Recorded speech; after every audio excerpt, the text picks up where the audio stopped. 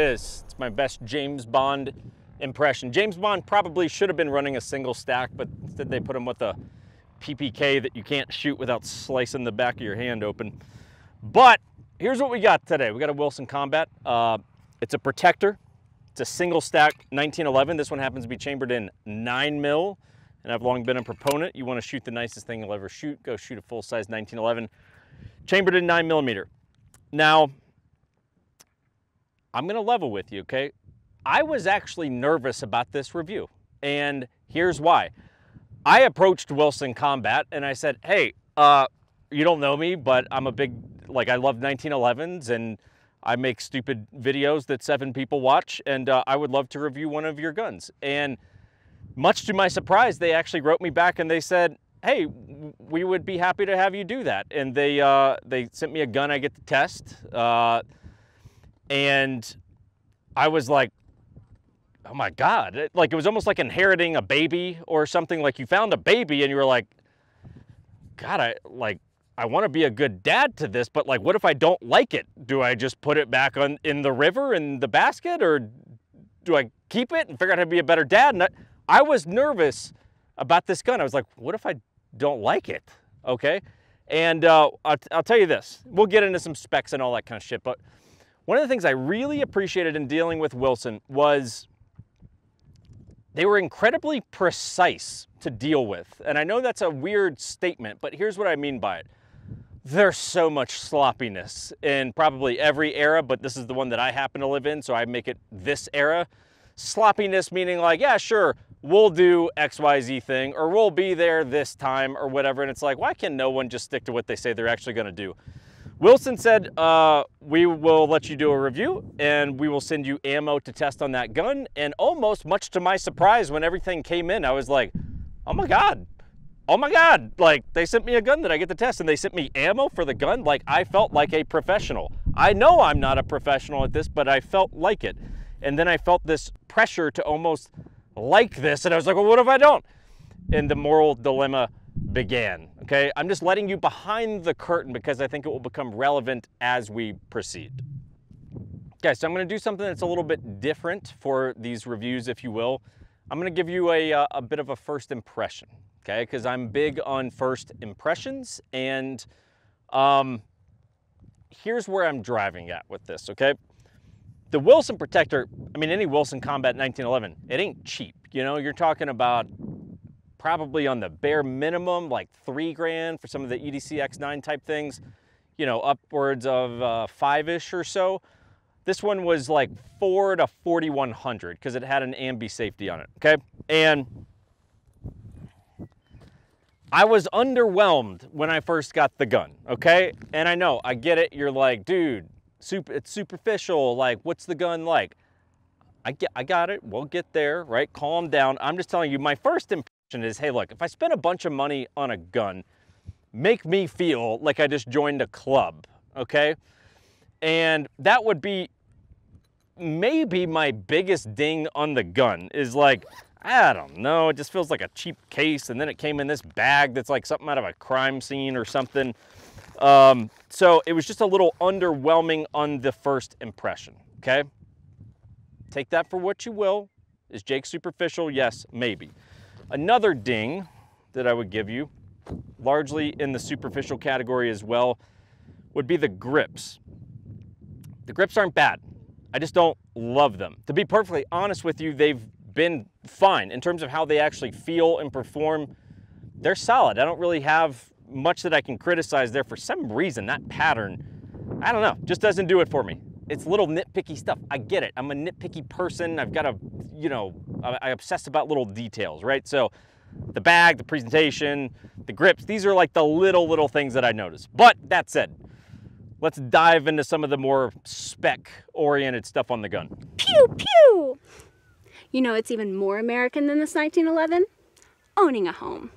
It's a really good idea, money-wise. And guns are great too, but big houses are the best though.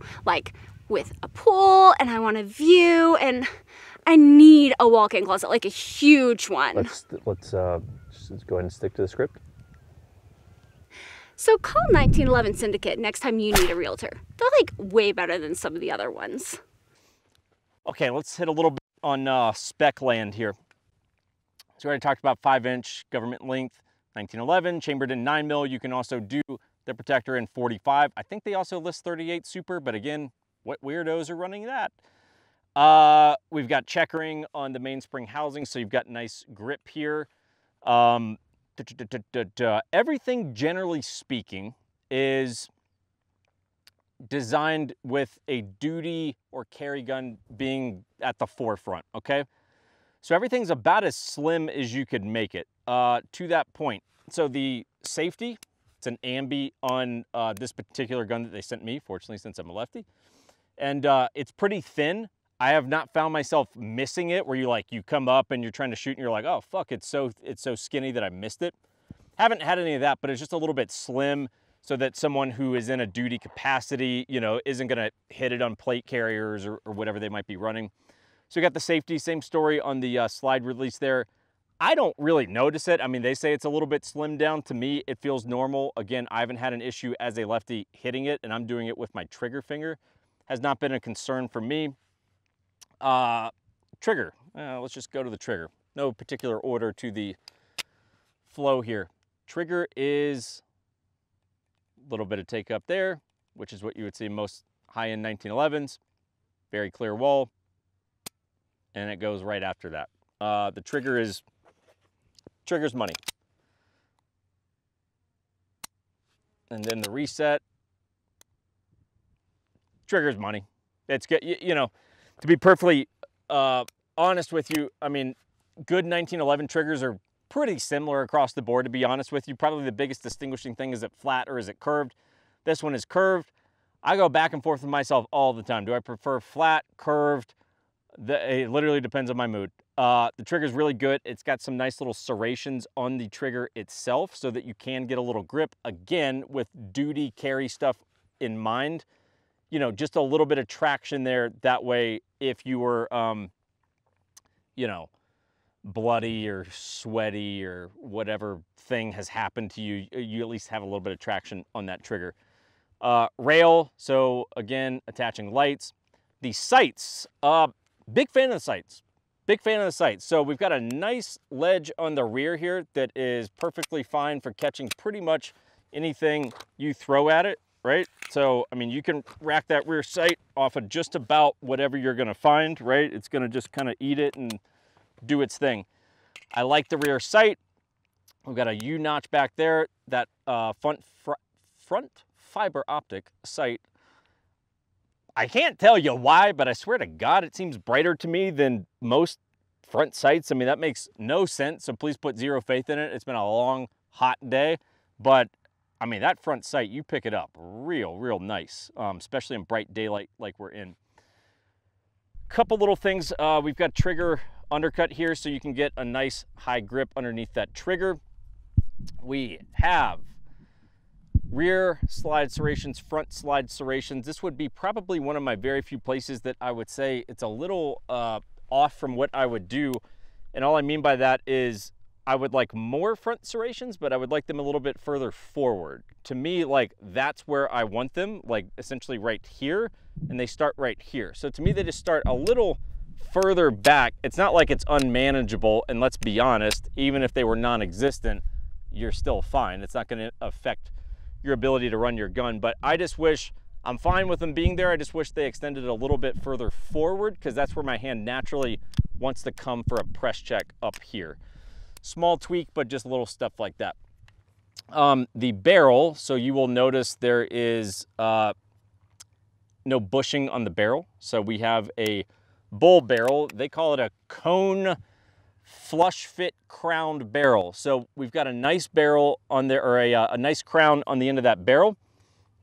And you will also notice that that barrel is obviously a bull barrel. They call it cone. I'm assuming really we're talking about the same thing here. The point of that is to add a little extra weight to the end of the gun so that I have a little bit heavier front end to mitigate some of that recoil. And then the barrel is also fluted. So it is a pretty cool barrel. You know, it's not like anyone ever shoots barrels and like barrels become their favorite thing in the world. It's just one of those things, hey, if the gun's working great, then that's good enough for me. But that is a pretty cool barrel. Again, the whole thing is flush fit here, so there's no bushing or anything that could get snagged on. Not that I can really think of a reason why a bushing would get snagged, but there's nothing up here to get snagged. Then let's see, I was also going to mention the top treatment. So we do have a nice top treatment on top of that, which is really just lines that are running across the length of the whole slide. They have very little, you know, like they're a little bit recessed, which is interesting. To tell you the truth, I haven't paid attention to enough of my 1911s to go, hey, are most of these things like a little bit recessed into the slide? I mean, it is ever so subtle, but these lines are a tad bit reset into that slide, which I suppose if I was making an argument for it, I would just say, hey, essentially it's lowering down the mass of that slide, which is going to give me less distractions when I'm trying to pick up that rear and front sight. But regardless, even if that's total bullshit what I just said, they do seem to be a little recessed, and I like it, so take that for what it is.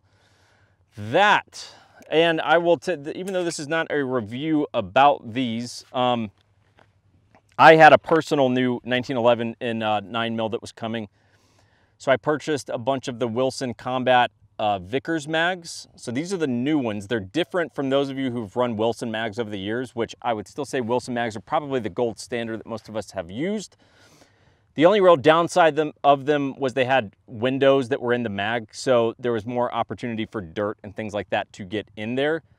The new Vickers ones are really sealed up, so they're meant for duty use. I picked up some of these in stainless steel and more of like a parkerized finish. I don't have any of those on me, but they're totally matted out, so if you're carrying the gun at night, that's a consideration. And then I picked up some with either a steel base pad or these bugs are vicious today, or the aluminum one. You'll obviously see that inside of the gun, and they don't ship the gun with these mags. These are like literally my mags.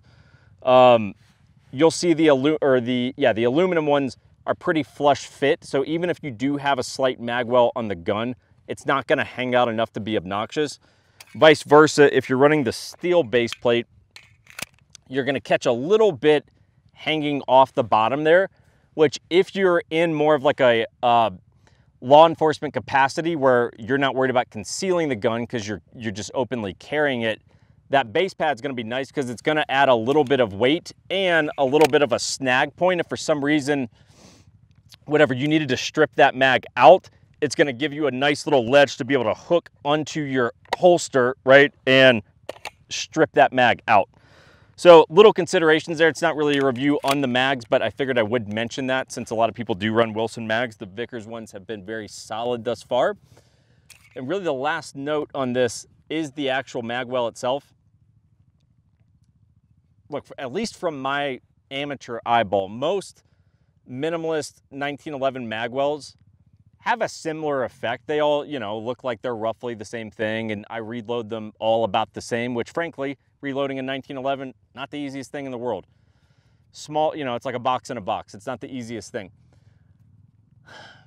I reload this gun a lot better than the other single stacks that I have or have shot. Can't fully explain why, but it's a very, very effective mag well, and I've been having a much, still not great at it, but had a much easier time reloading mags into that mag well. So big points for the Wilson Combat mag well.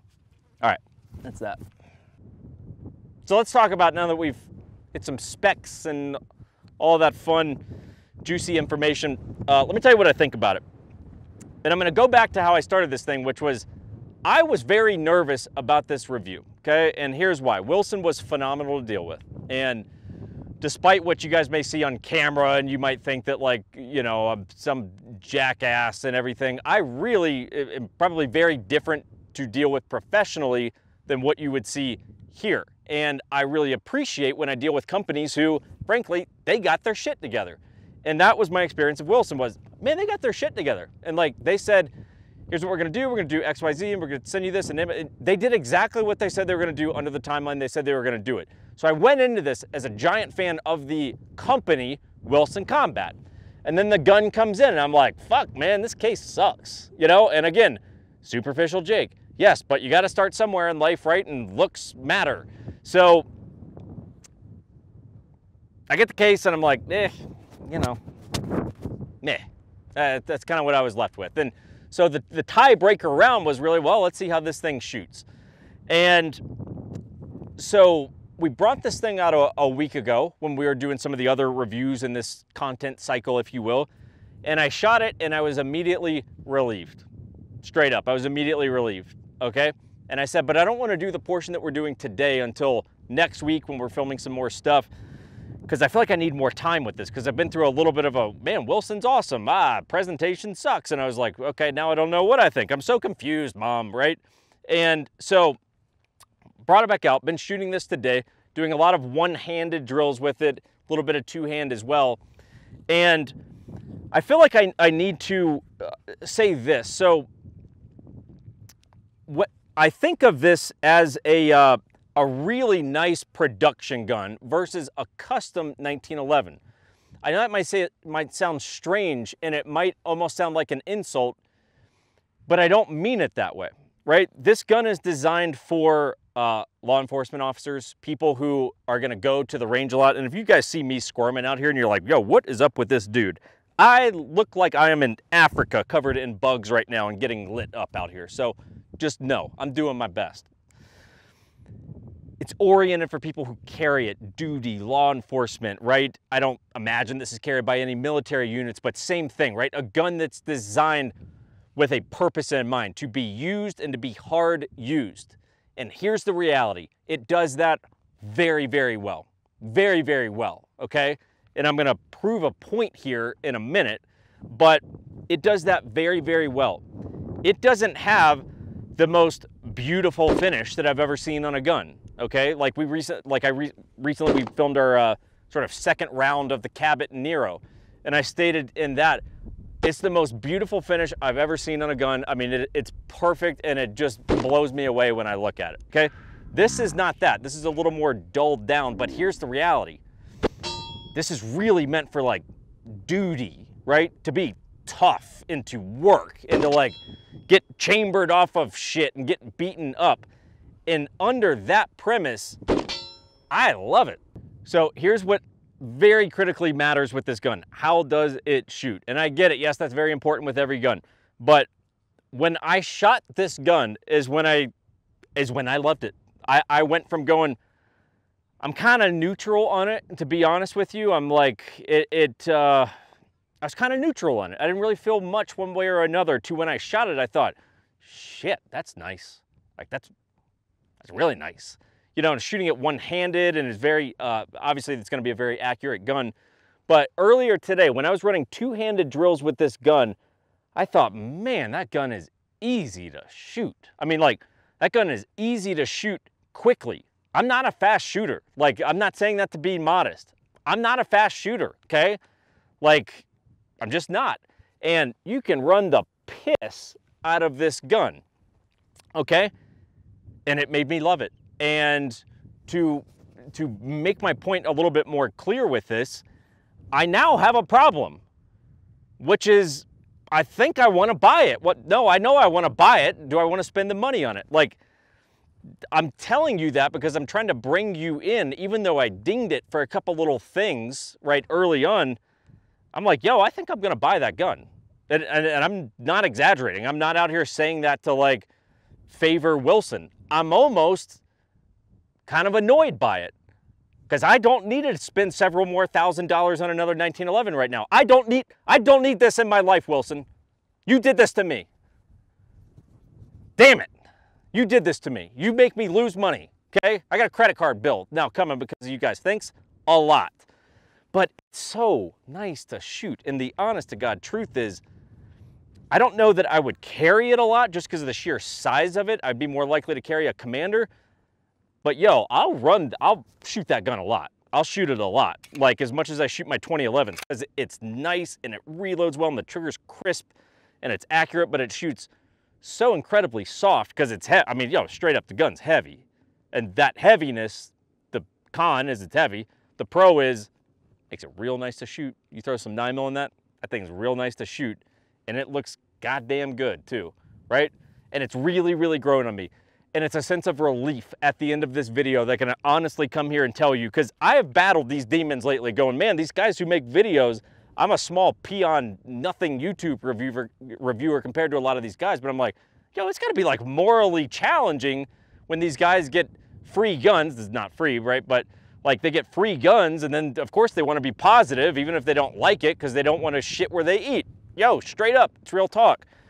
I'm so relieved that I like this gun, because I'm like, I'm bummed because I'm gonna probably lose money, but I'm happy because I'm like, man, I've always wanted a Wilson, and this is the first one, frankly, that I've ever shot. And the fact that I went on this roller coaster from like, I'm super excited to, ooh, I don't know about this, to, oh my God, I love it, I wanna spend money on it. Like, it's a roller coaster.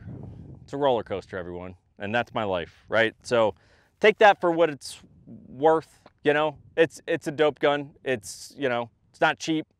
Shoots phenomenally well, would be a great gun for someone, especially if you don't need a ton of capacity. Yo, straight up, you're in California, you're like, I got a 10-round mag limit or a capacity limit. Whew, tough to argue against something like that. Fuck bugs. That's the name of this review. Yo, am I in the Congo right now? Fuck bugs. That's the end of the review. Sorry, Wilson, I didn't want to end the review like that, but these bugs are relentless. I love your gun. Send me the bill. Actually, so I'm going to give you an email address for someone else that I know. Just send the bill to them. They'll take care of it and give it to me. And thanks for watching.